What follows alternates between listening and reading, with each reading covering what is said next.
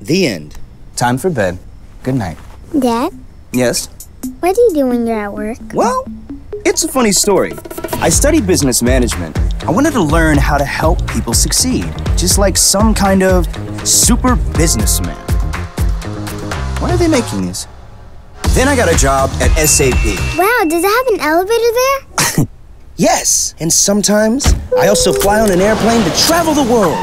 In Brazil, I helped a hospital deliver a seamless patient experience. In Singapore, I met with our developers who are working on things that are changing the world.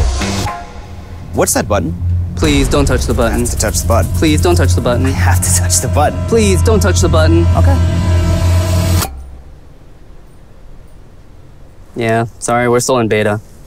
Anyway, in Germany, I helped a customer move to an emission-free car fleet. It's all going electric and moving to the cloud. What's the cloud? That's a story for tomorrow. Anyways, then I got promoted to account executive.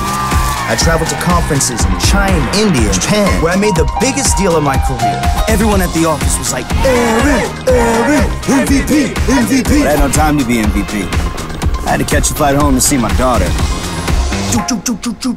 He's gonna make it to bedtime.